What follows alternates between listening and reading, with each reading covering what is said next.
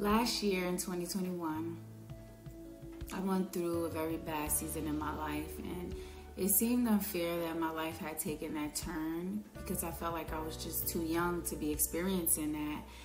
I was laying down taking a nap and I seen a dark entity, but I jumped up and I shrugged it off as just a dream.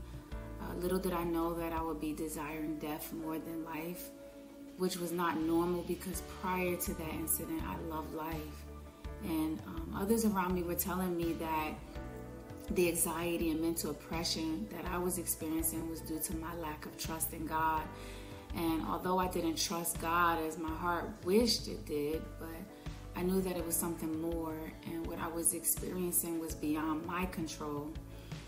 Fear gripped me so bad, I felt like I was suffocating in my own body. And I knew I needed to be delivered. I knew I needed God's touch. And I did search earnestly to be delivered. I searched for a church that was operating under the Holy Spirit. I didn't find anything in my reach. But when I was going through Google, I found Reverend Ani's ministry, and I seen really good reviews about her. So I was really comforted with that.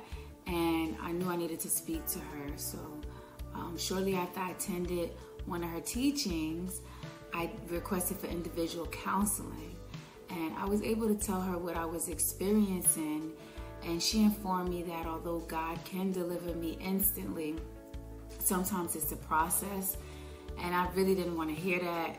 I was like, I need to be delivered immediately. I needed a change immediately.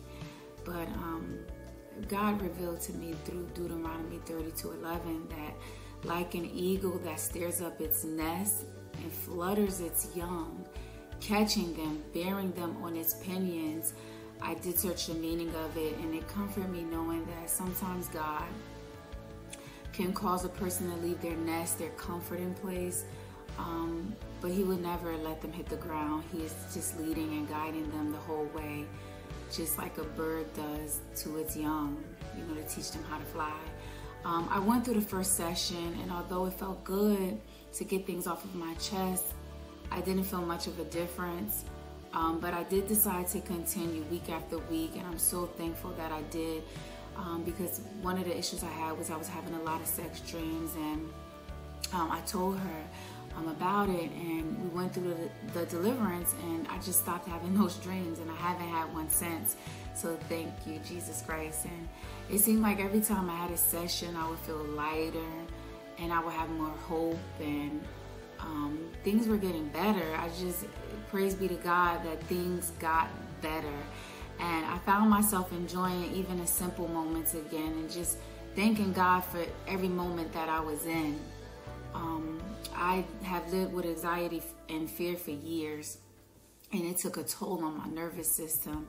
But through this ministry, I know that I'm being made new from the inside out, which is, it is a process, but it's permanent. And I knew that the Holy Spirit was directing Reverend Ani because she told me things that I never even told her, and I didn't know it was a problem, but I was broken free from those things. And all of this happened without me physically having to be in the same place with her. So I know that it's true. There's no distance in the spirit. Nobody had to lay hands on me or anything.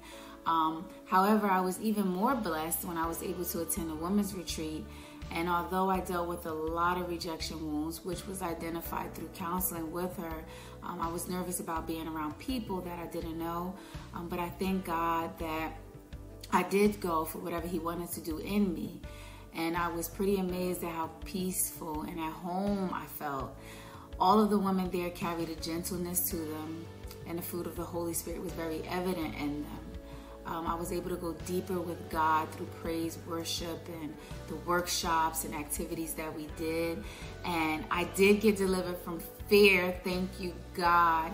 And I had prophetic words spoken over me, and I did receive confirmation of those words, which was mind-blowing to me because it's one thing that believing that God is real, but to know that God is real is so much more powerful and so much more greater. So I just thank God for allowing me to be part of this anointed ministry, and that I know Reverend Ani, and she is a God-fearing anointed woman of God.